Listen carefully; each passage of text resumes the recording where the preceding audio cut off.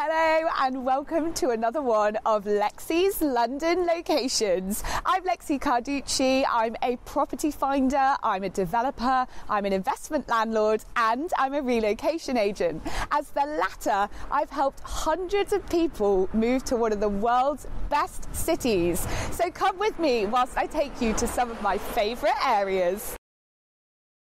Welcome to St John's Wood, sitting just above Regent's Park and still in the borough of Westminster. So if walking into the West End is what you're looking for, then you've come to the right place.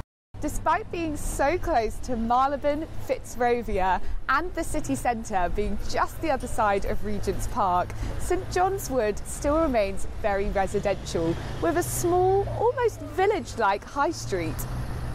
The parade of shops includes many independent boutiques, so if you're looking for a spot of retail therapy followed by lunch, there's plenty of options for both. The arrival of the Abbey cafe a few years ago confirms the high street status as one of London's most upmarket locations. As well as chain favourites, a trip to the shops would not be complete without visiting Panzer's Delicatessen. If the shops don't cement it as an affluent area, the properties certainly do, with Forbes consistently ranking it as one of the most expensive areas in London.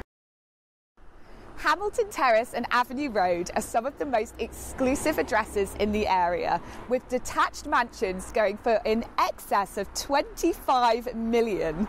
Including Rihanna's secret London hideaway, which was put on the market for a whopping 32 million. There's actually a huge variety of architectural styles of homes in St John's Wood. It was among the first London suburbs with lower density villa housing.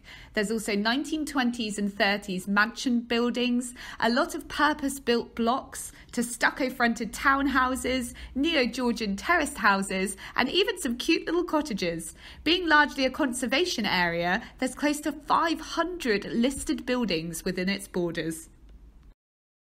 What draws a lot of people to the area are its large lateral apartments in the more modern blocks, which often have the perk of a porter or concierge. The buildings along Prince Albert Road overlook Regent's Park and remind me very much of the Upper East and West Side in New York. Sticking with the US theme, the area is very popular with Americans who are relocating to London. That's because of ASL. ASL is the American school in London and it's for children aged between 4 and 18 and it works with the American curriculum. Other famous attractions in the area include Abbey Road Studios, which is behind me, of course where the Beatles famously recorded.